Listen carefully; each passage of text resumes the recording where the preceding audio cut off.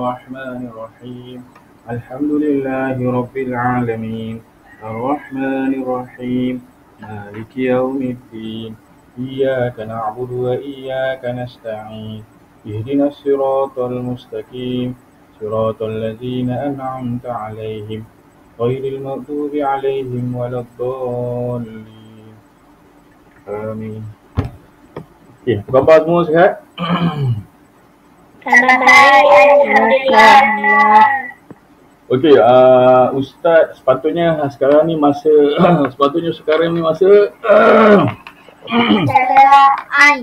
okey, Tuzain tak dapat datang hari ni sebab dia ada urusan lain. Jadi Ustaz Zain akan masuk kelas Ustaz pada hari Selasa esok. Okey. Okey, jadi hari ni belajar praktek. Okey, hari ni kita ada dua pilihan, kita nak ajar bahasa Arab ke Tauhid. Jadi saya rasa bahasa Arab kita belajar esok boleh? Boleh. Okey, hari ni Tauhid. kita belajar Tauhid Tapi untuk esok izinkan saya ambil buku. okey, boleh.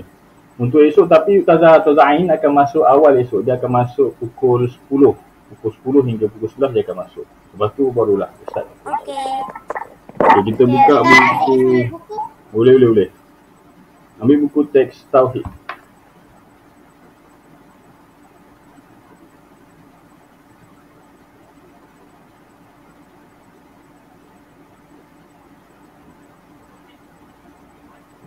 Ustaz akan share screen.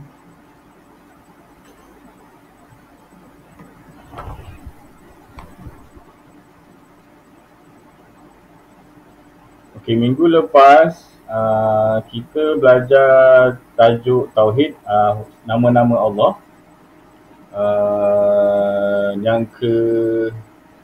Yang ke berapa? Kita dah ke 55 rasanya. Sekejap Ustaz tengok boleh tajuk dia. Nama-nama Allah. Ada 3 nama-nama Allah yang kita dah belajar minggu lepas. 3 ke 4? 1, 2, 3, 4. Ada 4. Asma'ul Husna, Al-Haqqu, Al-Haqqul Wakil, Al-Qawiyul Matin. Okey, yang tu. Ada 4. Hari ni kita belajar Al-Wali. Itu yang ke Al-Haqqu start daripada nama Allah yang ke-51. 51 lah. Okey, 51 Al-Haq. 52 Al-Haqqul Wakil, Al-Wakil 52. 53 Al-Qawi dan 54 Al-Matin. Okey, kita dah belajar 51, 52 nama Allah yang ke-52, nama Allah yang ke-53 dan nama Allah yang ke-54. Okey, sekarang kita masuk tajuk baru. Masih lagi tajuk Asma'ul Husna, tapi Asma'ul Husna nama Allah yang ke-55, 56. Ya. Tadi Ustaz sebut 50 ke 40? 50. 51. Mula dengan 51. Al-Haq 51, nama Allah yang ke-51. Muka surat berapa? 51 Al-Haq. Al-Wahid Ustaz. Ya. Okey. Sebab dalam buku teks ni, muka surat, siapa tanya tadi? Adi Firdaus, muka surat 41. Dekat tajuk kita tu, muka surat salah sikit. Tak apa.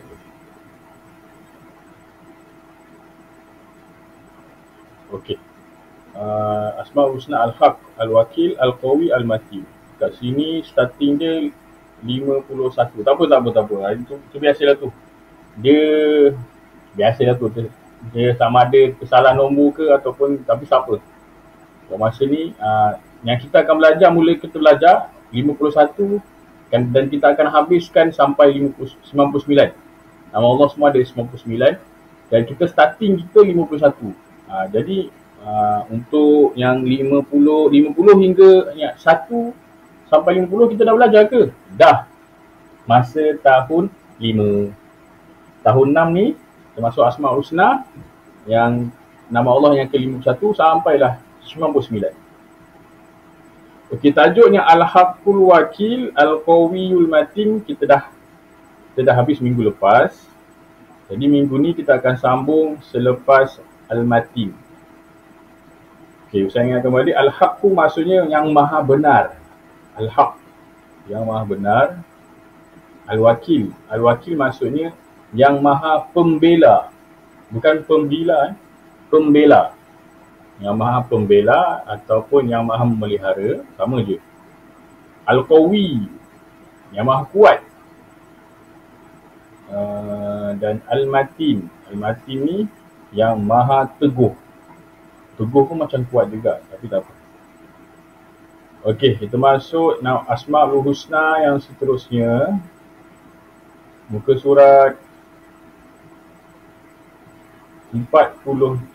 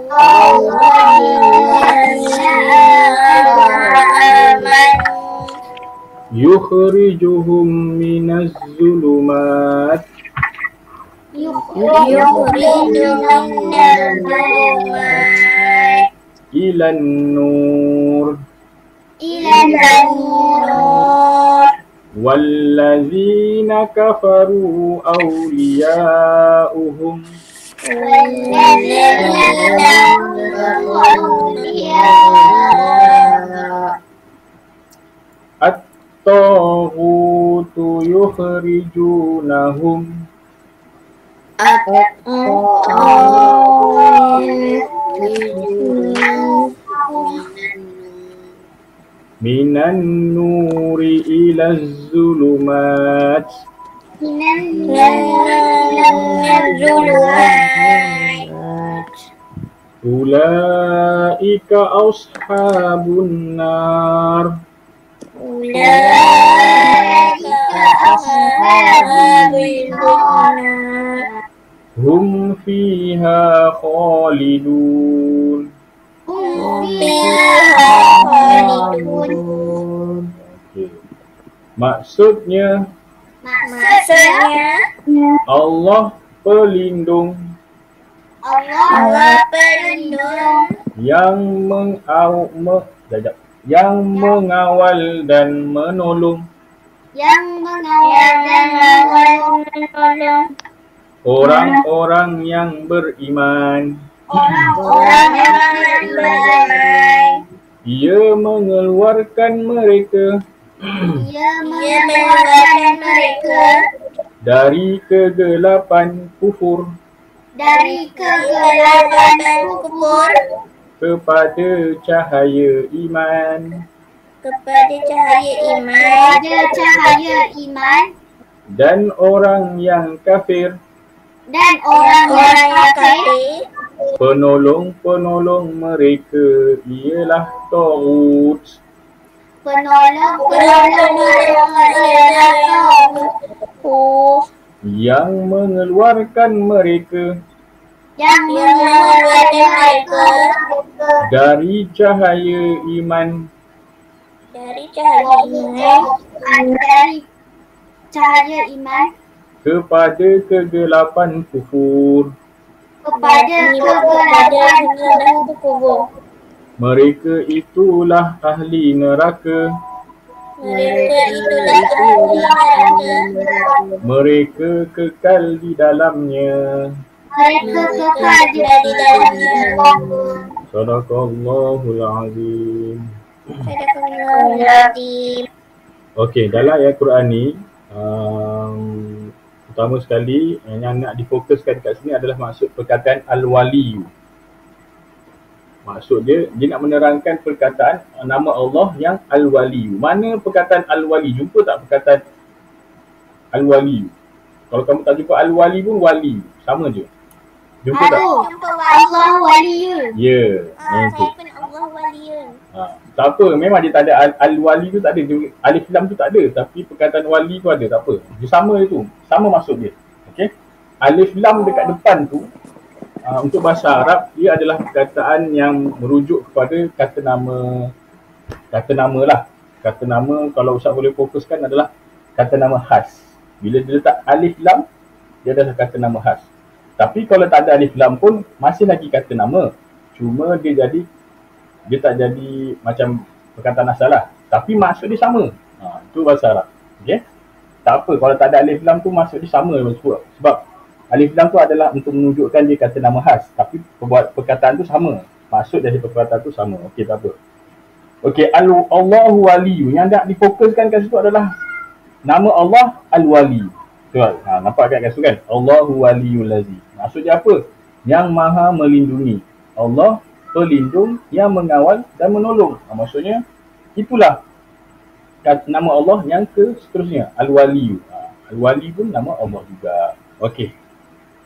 Kalau kita tengok sini, Allah lah pelindung, mengawal orang-orang yang beriman, yang mengeluarkan mereka dari kegelapan kepada cahaya. Ini menceritakan kisah-kisah para sahabat pada zaman jahiliah.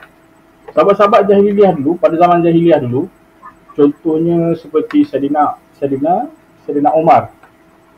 Okey, nampak kat sini. Sayyidina Umar sebelum masuk Islam, sebelum Sayyidina Umar mengenal Islam ataupun sebelum Sayyidina Umar memeluk Islam lah, Sayyidina Umar adalah seorang pemimpin yang digeruni, ditakuti. Sebab apa? Sebab pertama dia garang, dia tegas. Lagi satu dia pemimpin yang kuat. Dan pada masa zaman jahiliah, Sayyidina Umar ni zaman jahiliah tau. Maksudnya Sayyidina Umar belum masuk Islam lagi. Sayyidina Umar telah membunuh anak perempuannya pada ketika itu. Sebab apa? Sebab pada zaman jahiliah, siapa yang dapat anak perempuan, bunuh. Sebab apa? Sebab takut-takut bila dah besar nanti, anak perempuan tu akan memalukan keluarganya. Jadi pada zaman jahiliah waktu tu, siapa dapat anak perempuan, boleh bunuh. Sebab apa? Sebab besar nanti dia akan memalukan kamu. Jadi bunuhlah. Kalau besar nanti pun dia bukannya apa, dia akan jadi perempuan jahat. Macam tu lah Ustaz boleh cakap macam tu kan. Jadi Sayyidina Umar waktu zaman jahiliah dia pernah tanam anak perempuannya hidup-hidup. Itu zaman jahiliah. Tapi selepas Nabi Muhammad menyampaikan Islam, adik Sayyidina Umar sendiri masuk Islam, dan Sayyidina Umar pun menerima hidayah daripada Allah, dia pun masuk Islam juga. Bila Sayyidina Umar masuk Islam, Sayyidina Umar pun daripada kafir, daripada kegelapan, Sayyidina Umar masuk kepada cahaya. Masuk cahaya itu adalah beriman kepada Allah. Dan akhirnya Sayyidina Umar antara pemimpin Islam yang paling diguruni, pemimpin Islam yang paling taat, pemimpin Islam yang paling hebat. Itulah maksudnya. Tengok, Allah melindung dan mengawal dan menolong orang-orang yang beriman. Ia mengeluarkan mereka dari kegelapan. Contohnya Sayyidina Umar tadi kan, yang masa zaman jahiliah bunuh anak dia sendiri, kepada cahaya, dan masuk Islam. Dan Sayyidina Umar pun tak adalah nak bunuh-bunuh, sebab nak bunuh-bunuh bayi, tak ada. Sebab apa? Sebab dia nama cahaya iman, cahaya Islam. Sebab Islam tak ajar macam tu. Islam tak ajar cara bunuh-bunuh anak, sebab walaupun itu semua ketentuan Allah, mak ayah lah yang mencorakkan anaknya. Guru-guru pun mencorakkan anak-anak, murid-murid perempuan dan murid lelaki di sekolah. Mak ayah pun mencorakkan anak-anaknya. Mencorakkan pun maksudnya membentuk anak-anaknya menjadi yang soleh dan solehah. Dan anak yang dah memahami kena menolong mak ayahnya untuk menjadi yang soleh dan solehah. Itu. Dan besar nanti, dan itulah. Dan bila besar, itu ketentuan pun hanya daripada Allah. Dan orang yang beriman akan merasa untuk tak nak buat kejahatan. Itulah. Na'udzubillah, kita minta jauh daripada perkara maksiat, insyaAllah. Okey, itulah maksudnya. Dan orang-orang kafir pula, daripada cahaya masuk pula ke kegelapan. Ini contohnya seperti yang saya nampak. Ada kisah-kisah, banyak kisah-kisah seperti apa, sahabat Rasulullah pun ada juga. Dia masa miskin, dia selalu beribadah. Tapi bila Allah bagi kekayaan, bila dia dah kaya, dia dah tak nak buat ibadah. Ini contoh orang yang daripada cahaya jadi ke kafir, jadi kufuran. Sebab apa? Sebab dah nampak. Contohnya macam cerita tadi, Ustaz cakap tadi, waktu dia miskin, dia berselalu beribadah kepada Allah. Dia kata dia minta doa supaya dia nak kaya lah apa semua, dan apabila Allah berikan kekayaan dekat dia, sudahnya dia melupakan Allah dan dah jarang melakukan ibadah kepada Allah, dan akhirnya masuk neraka sebab dia mati dalam keadaan kufur kepada Allah. Na'udzubillah. Okey, ini salah satu cerita lah. Okey, masuk muka surat yang seterusnya, muka surat 44. Tadi Al-Waliyu. Okay, sekarang Al-Hamid. Al-Hamid. Hamidadal. Al-Hamid. Okey, kita baca sama-sama. Al-Hamidu. Al-Hamidu.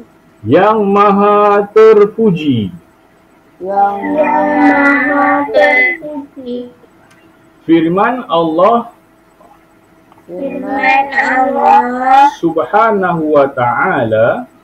Subhanahu wa ta'ala. A'udzu billahi minasy syaithanir rajim. A'udzu billahi minasyaitonir rajim. Ya ayyuhan nasu. Ya ayyuhan nasu. Antumul fuqara. Antumul fuqara. Ilallah. Ilallah. Wallahu huwal ghaniyul hamid. Wallahu ghaniyyun hamid. Maksudnya oleh kerana Allah menguasai segala-galanya.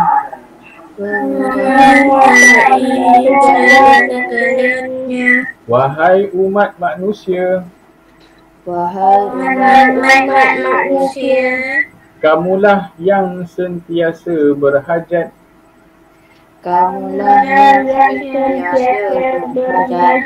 kepada Allah dalam segala perkara. Sedang Allah dialah sahaja yang maha kaya,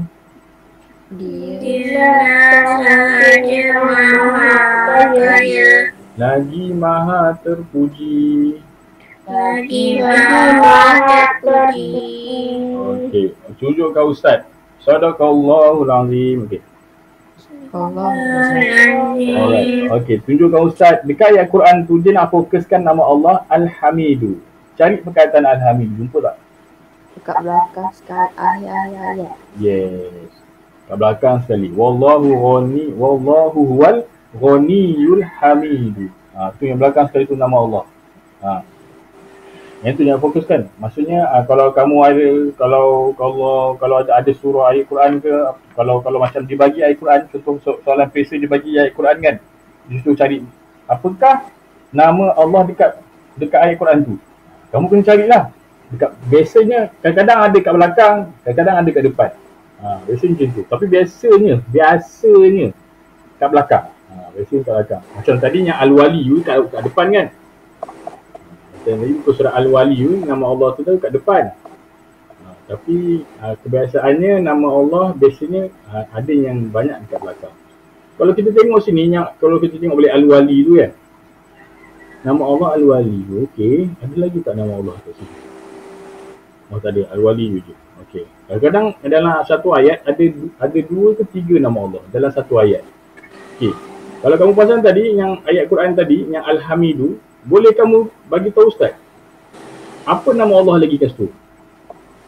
Ya ayuhan nasu antumul fuqara ila Allah wallahu huwal ghaniyul hamid. Ada satu lagi nama Allah kat sini.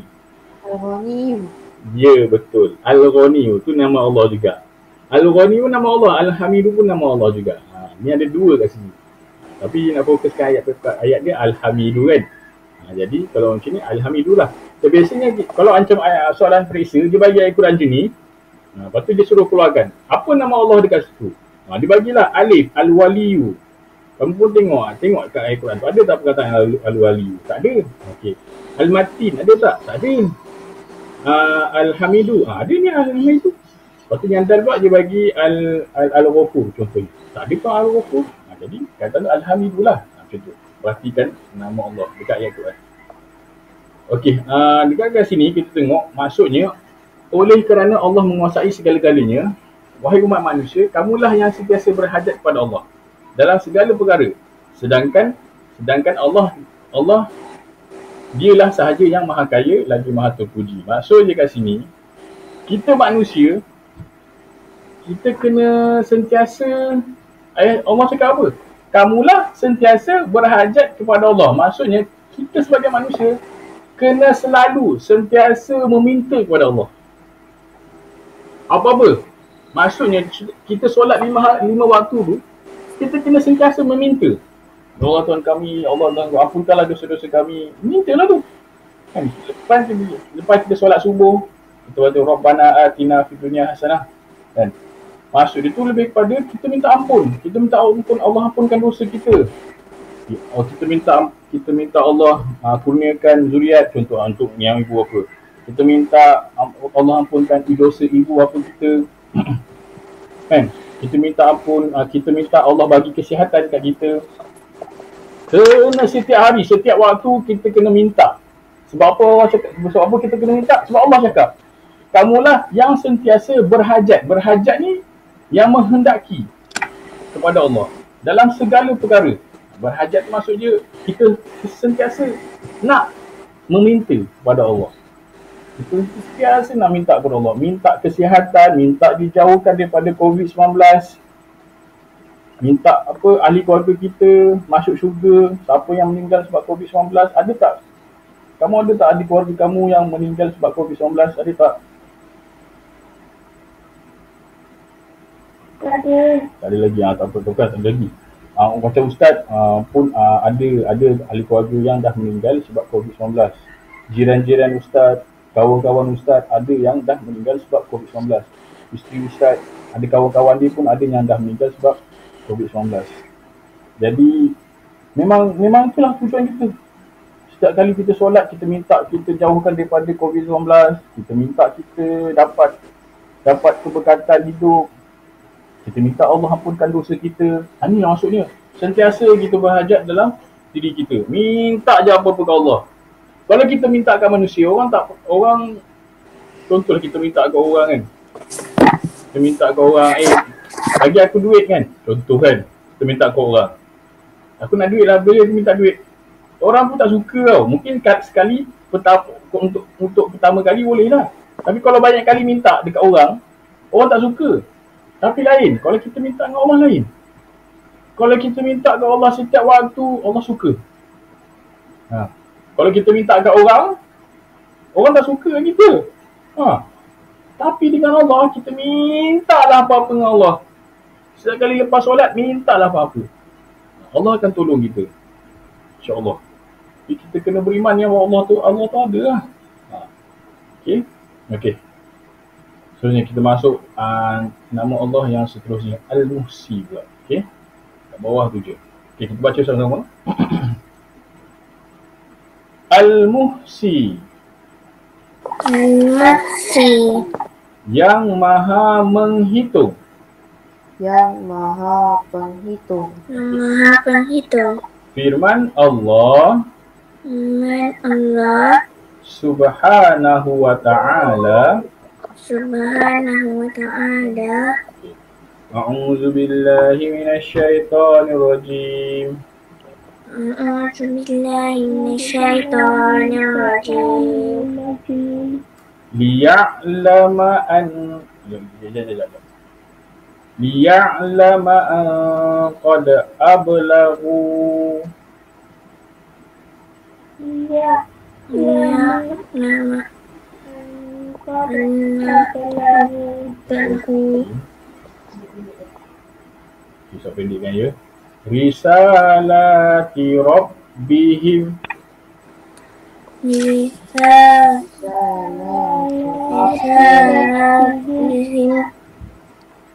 Wa ahata bima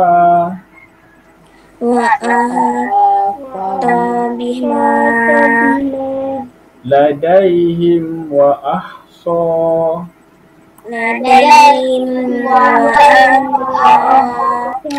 kulla syai'in adada.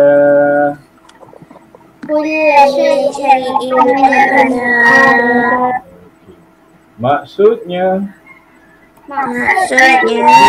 Tuhan yang mengadakan malaikat-malaikat itu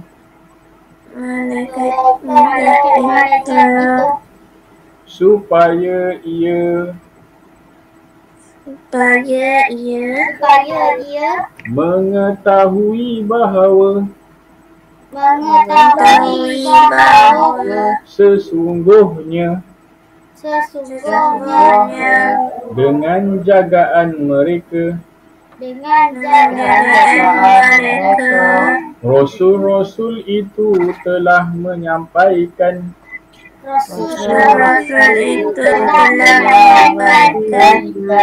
perutusan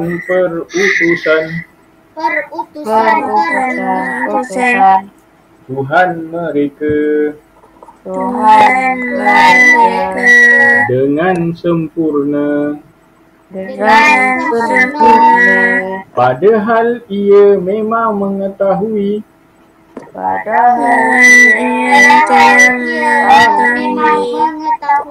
dengan meliputi segala keadaan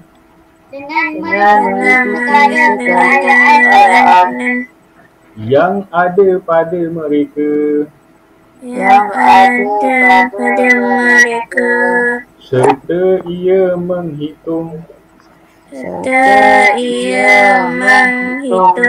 tiap-tiap sesuatu tiap-tiap sesuatu satu persatu. Sadaqallahul azim.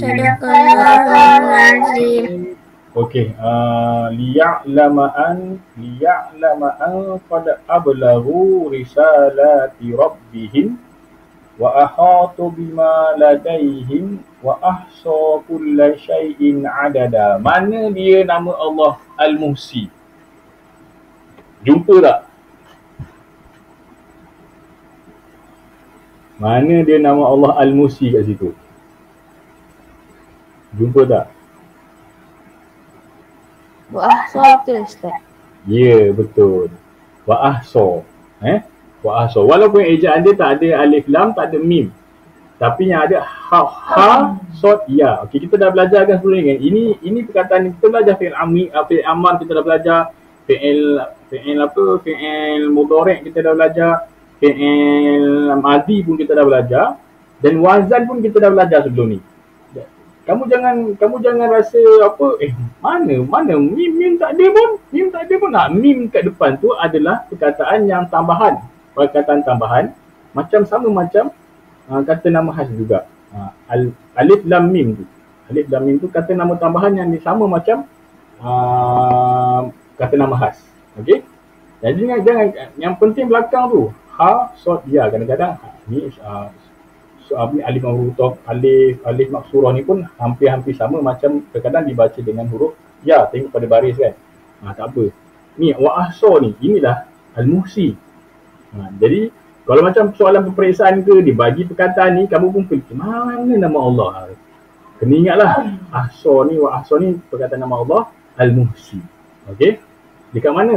Menghitung, yang maha menghitung kat sini. Menghitung tiap-tiap sesuatu. Ini menghitung tiap-tiap, kulla ni maksud tiap-tiap, syai' ni maksud sesuatu. Satu persatu, ada. Satu persatu. Okey. Jadi kena ingatlah ni. Okey.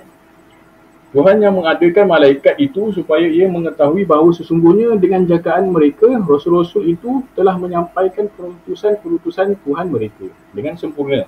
Padahal ia memang mengetahui dengan meliputi segala keadaan yang ada pada mereka, serta ia menghitung tiap-tiap suatu persatu. Tiap-tiap apa? Menghitung apa? Tahu? Dalam ayat Quran ni menghitung apa? Menghitung amalan. Menghitung amalan. Okey, dalam yang ni dia menceritakan tentang Rasul-Rasul yang menyampaikan utusan-utusan. Tengok Rasul Nabi Muhammad ke, Nabi Isa, Nabi Musa, Nabi Zakaria, Nabi semua Nabi. Mereka ada tugasan mereka masing-masing. Nabi Nuh suruh bina kapal kan. Tugas-tugasan itu adalah daripada suruhan daripada Allah. Jadi mereka membuat ibadah yang Allah suruh tu, Allah dah hitung dah. Allah dah kira dah apa amalan kamu. Macam kita sendiri. Kita ni ada dosa, ada pahala, Allah dah hitung dah. Tapi cuma kalau kita rasa kita banyak dosa, bukan kita rasa kita banyak dosa je. Kita rasa kalau kita pun tak digalakkan sangat merasa yang kita banyak pahala. Sebab apa? Kalau kita takut bila kita masuk, aku ni dah banyak pahala lah, nak buat dosa lah, dia akan jadi macam tu. Jadi sebaik-baiknya kita janganlah merasa kita ni banyak pahala. Sentiasa ingat bahawa dosa kita banyak juga. Kita tak tahu Allah pun tak dosa kita. Jadi kita kena sentiasa berdoa lah. Sama macam tadi. Kita berdoa untuk Allah ampunkan dosa-dosa kita. Sebab Allah tak akan miss apa yang kita buat. Allah tak akan miss apa yang kita buat, dosa kita buat, pahala yang kita buat, Allah tak akan miss. Dan kalau kita buat pahala tu pula, Allah tengok juga apa yang kita buat tu sebab kerana Allah ke tak. Kalau kita buat semata-mata nak menunjuk, jadi kita punya amalan pahala kita tu jadi sia-sia lah sebab kita buat menunjuk kat orang, bukan kerana Allah. Na'udzubillah, kita minta jauh kat tu. Okey, seterusnya kita masuk al-mubdi'u. Bila kita nak habis ni, al-mubdi' al-mu'id, sebab kita nak buat latihan. Okey, kita cepatkan pergi laju ke ya. Okey, baca selama al-mubdi'u. Al-Mubdi'u. Yang maha memulai. Yang Mulai. Ya. Yang menciptakan Yang menciptakan sekalian makhluk. sekalian makhluk. Okay. Firman Allah Firman Allah Subhanahu wa ta'ala, Subhanahu wa ta'ala, yauma natwi samaa Yawma natwi samaa katoyis sijil. Oh, syadah tu dekat lam katoyis sijili Katoyis sijili Jilli. lil kutubi Lil kutubi Kutubi. kama bada'na Kama bada'na awwala khalqin nu'iduh awwala Khalqin. wa'dan alaina Wa'dan alaina. inna kunna fa'ilin. Inna Maksudnya, Maksudnya ingatlah hari kami Ingatlah hari kami menggulung langit menggulung langit seperti menggulung lembaran seperti menggulung lembaran surat catatan surat catatan sebagaimana kami mulakan sebagaimana kami mulakan wujudnya sesuatu kejadian wujudnya kejadian. kami ulangi wujudnya lagi kami ulangi lagi sebagai satu janji sebagai satu janji yang ditanggung oleh kami yang ditanggung oleh kami. sesungguhnya kami Sesungguhnya kami tetap melaksanakannya. tetap melaksanakannya. Sadaqallahul azim. Sadaqallahul azim. Okey, kita tengok sini. Yauma natwi samaa katoyis sijilli lil kutubi kama bada'na awwala khalqin nu'iduh wa'dan alaina inna kunna fa'ilin. Ingatlah hari kami menggulung langit seperti menggulung lembaran surat catatan. Kamu pernah gulung kertas? Pernah gulung kertas? Macam itulah Allah menggulung langit. Maksudnya sebagaimana kami mulakan, okey. Hari kiamat nanti, maksudnya hari dah manusia dah mula lupa dengan Allah. Hari kiamat nanti, bila matahari dah terbit di barat, bila nak kiamat tu, seolah-olah macam cerita Allah cakap kat sini, langit tu macam tergulung. Macam mana kamu gulung kertas, macam itulah langit digulung. Nauzubillah, kita minta jauhlah daripada hari kiamat tu. Sebab waktu hari kiamat tu agak sukar manusia pada waktu tu beriman dengan Allah. Banyak orang pada hari kiamat tu sudah mula melupakan Allah. Macam itulah pemandangan mata kita, seolah-olah macam hari kiamat tu, langit tu nanti macam mana? Hari kiamat seolah-olah macam tergulung langit tu, berlipat-lipat angin. Nauzubillah, kita minta jauh daripada Allah daripada hari kiamat. Maksudnya kita takut sebab apa? Sebab kita takut sebab hari tu ramai orang yang sudah tak beriman dengan Allah. Nauzubillah. Okey? Macam itulah. Okey. Suara sekat-sekat. Suara sekat. Tak, suara stop okey je. Okey. Perhatikan al-mubdi'u. Mana dia perkataan al-mubdi'u dekat ayat Quran ni? Ada tak? Badakna. Ya, betul. Badakna ni. Al-mubdi'u. Kita dah belajar tadi kan? Okay, alif lam tak ada, mim pun tak ada. Cari perkataan badal hamzah. Badal hamzah dah ada di sini. Badakna. Bagus. Bagus. Alhamdulillah. Kamu dah faham tu. Alhamdulillah, cantik. Okey, seterusnya. Al-mu'idu. Okey, kita baca sama-sama. Al-mu'idu. Yang maha mengulangi. Yang maha mengulangi. Yang maha mengembalikan. Yang maha mengembalikan. Okey. Firman Allah Subhanahu wa ta'ala. A'udzu billahi minasyaitonir rajim.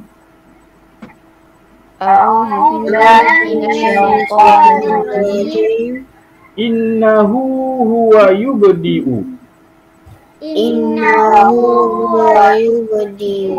wa yu'id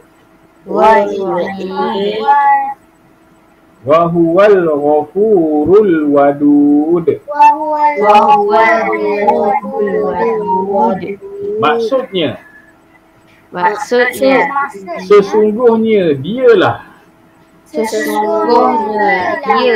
yang menciptakan sekalian makhluk pada mulanya dan yang mengembalikannya hidup semula sesudah mati. Dan dialah yang maha pengampun lagi maha pengasih. Okey. Innahu huwa yubdi'u. Sadaqallahul azim. Innahu huwa yubdi'u wa yu'id wa huwal ghafurul wadud. Okey, dia cari ayat ni menunjukkan kata nama Allah Al-Mu'id. Nama Allah Al-Mu'id. Mana nama Allah Al-Mu'id? Wa yu'id. Bagus. Nak nampak lah tu. Alif lam tak ada, mim pun tak ada. Okey, mim pun sama juga dalam kata nama khas. Okey, jadi Al-Yu'id. Betul. Wa yu'id lah. Al-Yu'id ni kalau ikutkan daripada fi'il apa? Yang depan ada ruya. Fi'il amru ke, fi'il mudhari' ke, fi'il madi. Yang depan dia ada ya. Apa ingat? Fi'il amru ke, fi'il amar ke, fi'il mudhari' ke, fi'il madi. Yaf'alu, yu'idu. Fi'il mudhari'. Fi'il mudhari'. Depannya ada ruya. Ini wa yu'id. Okey. Sesungguhnya dialah yang menciptakan segala makhluk pada mulanya dan dia yang mengembalikannya hidup semula sesudah mati. Dan dialah yang maha pengampun lagi maha pengasihani. Okey, kalau kamu pasang kat sini, cari nama Allah ada berapa semua kat sini? Innahu huwa yubdi'u wa yu'id wa huwal ghafurul wadud. Ada berapa nama Allah dekat ayat Quran? 4. Betul. Betul, ada 4. Pertama, Yubdi'u. Yubdi'u ni sama dengan ni tau. Yubdi'u ni sama dengan mubdi'u. Sama je. Sama. Yubdi'u sama dengan mubdi'u. Yang kedua, yu'id. Lagi yang ketiga, Ghafur. Lagi satu, Wadud. Ada 4 nama Allah kat sini. Banyak kat sini. Okey, bagus. Kamu dah perasan dah tahu dah nama Allah kat sini. Bagus. Okey, seterusnya muka surat 46 cerita apa? Mari bernasyid Asma'ul Husna dengan sebutan yang betul. Ni nasyid. Tadi kamu perhimpunan tadi ada nasyid Asma'ul Husna tak? Ada. Alhamdulillah. Bagus. Murid dalam kumpulan membuat rantai kertas. Setiap kertas ditulis kalimah Asma'ul Husna. Okey, tak boleh ni tak ada tempat ni. Ini kalau kita buat kat sekolah pun okey lah. Wakil kumpulan mempamerkan hasil tugasan. Tasmi' kalimah Asma'ul Husna Al-Waliyul Hamid Al-Muhsinul Mubdi'ul wal Mu'min. Ini yang nasyid ini. Okey, tahukah anda Al-Wali maksudnya yang maha melindungi. Contohnya Allah melindungi Rasulullah sallallahu alaihi wasallam dan Sayyidina Abu Bakar di Gua Sur daripada buruan musyrikin Mekah masa peristiwa hijrah. Okey, yalah Allah yang melindungi Nabi Sayyidina Abu Bakar. Ni tahu tak cerita ni kat mana?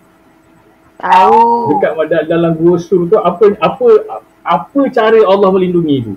Laba-laba. Yes, betul. Laba-laba tu Allah arahkan laba-laba untuk buat sarang dekat situ. Dan Allah arahkan burung. Burung apa Allah arahkan?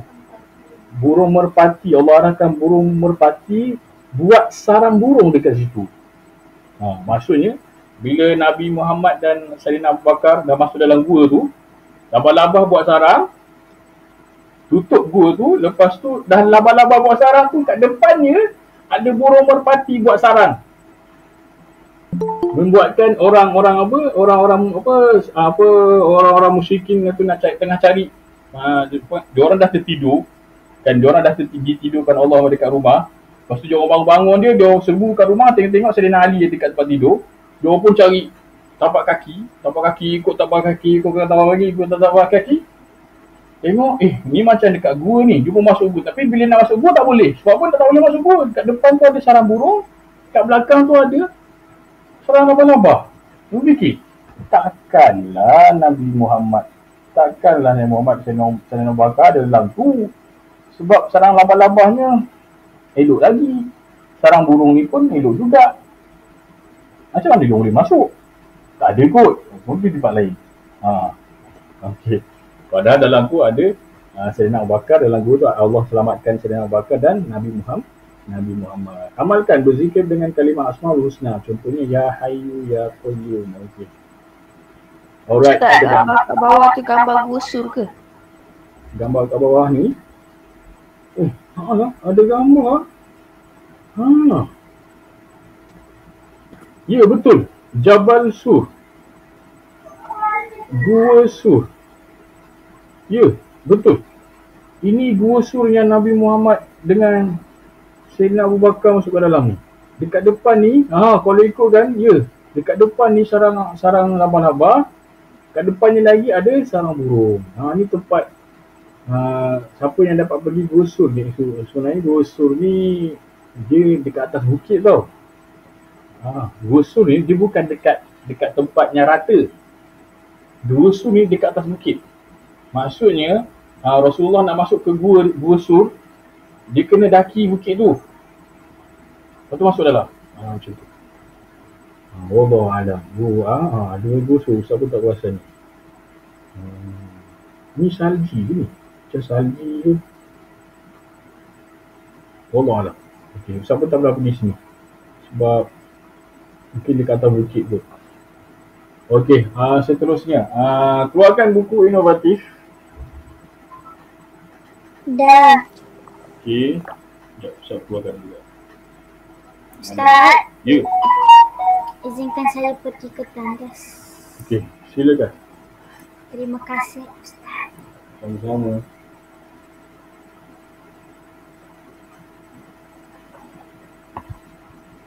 Keluarkan buku inovatif. 34, Ustaz. Buku surat 34. Al-Wali wa Amil, betul. Buku surat 34 boleh buat sekarang. Boleh tengok buku teks. Tak tahu boleh tanya Ustaz. Boleh buat sekarang. Buku surat 34. Ustaz, suara Ustaz kita cepat. Buku surat 34 sahaja.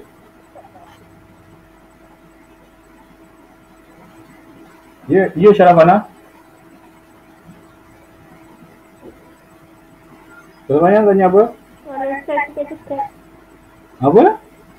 Lain Syarafana kot. Oh. Syarafana kata suara Ustaz sekat-sekat. Oh ya ke? Oh Ustaz, jadi muka surat 34 je. 34 sahaja.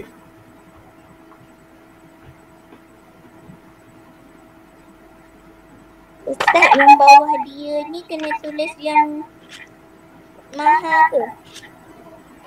Beri erti, je betul. Tulis yang apa dia punya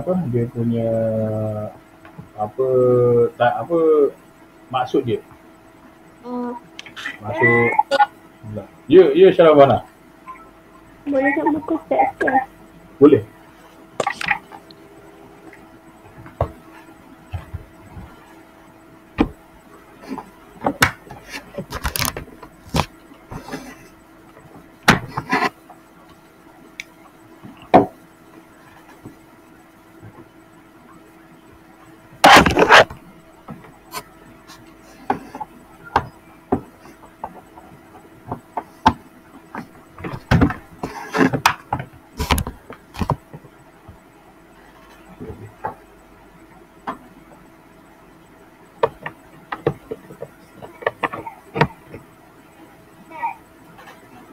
Ya.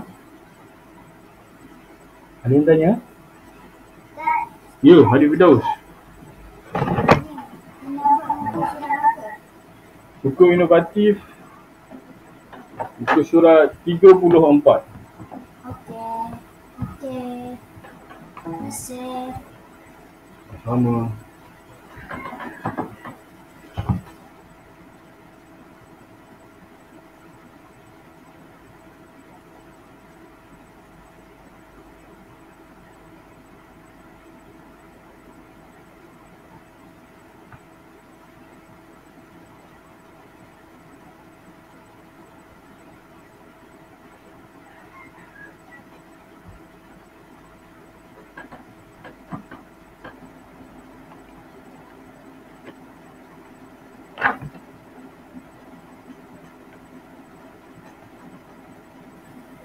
Ustaz, kena buat buku surat 34 kali. Ustaz.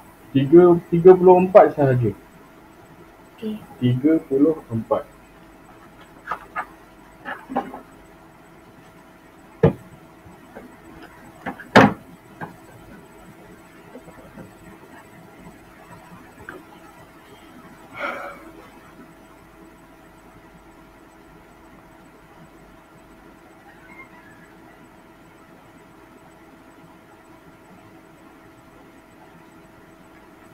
Ustaz dah siap.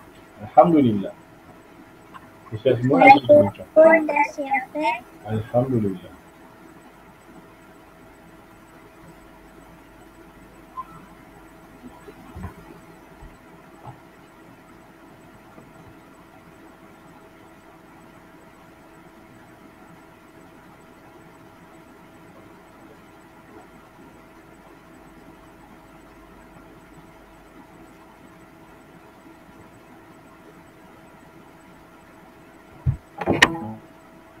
Ustaz, saya dah siap. Alhamdulillah. Bagus.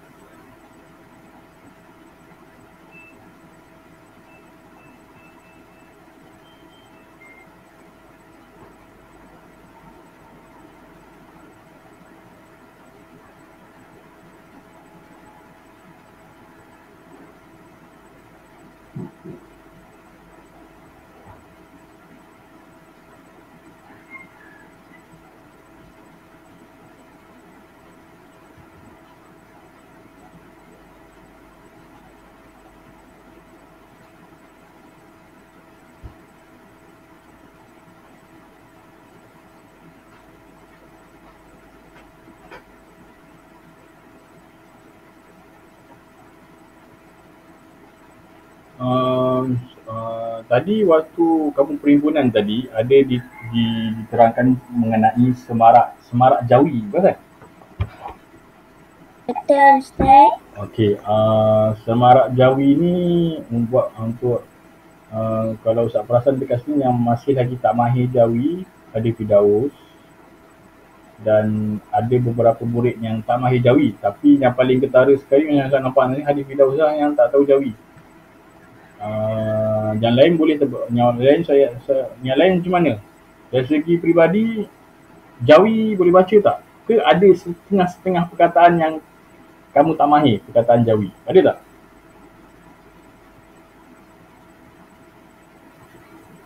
Setakat yang saya tengok ada Ada juga yang bila Ustaz suruh baca perkataan jawi, ada yang tersalah baca. Tak apa, yang tersalah baca tak ada masalah. Cuma yang tak tahu langsung tu, Ustaz rasa tak boleh tekankan. Jadi kalau untuk yang akan datang, untuk jawi ni Ustaz akan bagi murid yang memang tak tahu jawi langsung untuk baca. Ustaz. Di Firdaus lah. Ustaz. Dia bagus. Saya baru balik tandas. Ya. Nak buat surat berapa? Buku inovatif, buku surat 34. Tu je? Ya, sebab tajuk yang kita belajar tu satu soalan sahaja, satu muka surat sahaja. Boleh tengok buku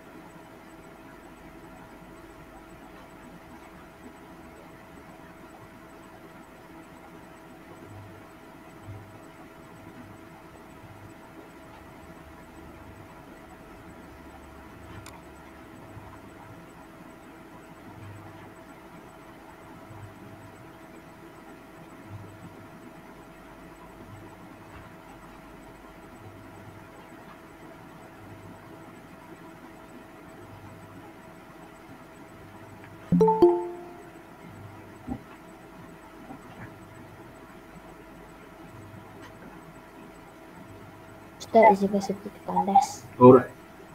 Terima kasih.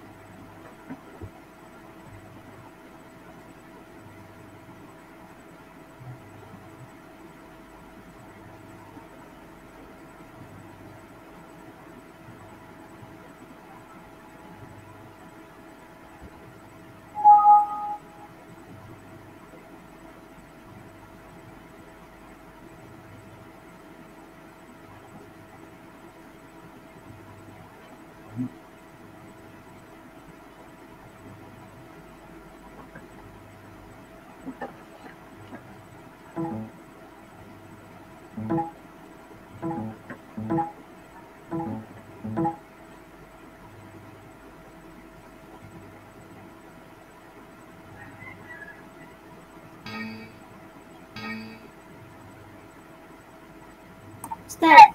Yup. Saya dah siap. Alright. Alhamdulillah. Okay, tak apa. Kita ada 1 minit lagi. 30. Okay, soalan balik. Untuk semarak jawi tu, usahakan panggil murid yang memang tak berapa mahir sangat jawi. Kalau sesiapa nak cuba baca boleh. Nanti dia sebenarnya buku cerita. Dia ada buku cerita dekat e-pustaka tu. Kamu boleh tak search dekat e-pustaka tu? Ada dekat e-pustaka ada banyak buku. Hari tu Ustazah Maria dah bagi dah satu buku. Ya. Kamu macam kelas lain ada buat tak baca jawi?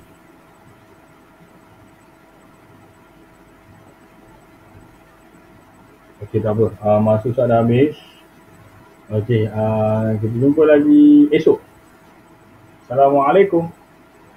Waalaikumsalam warahmatullahi wabarakatuh.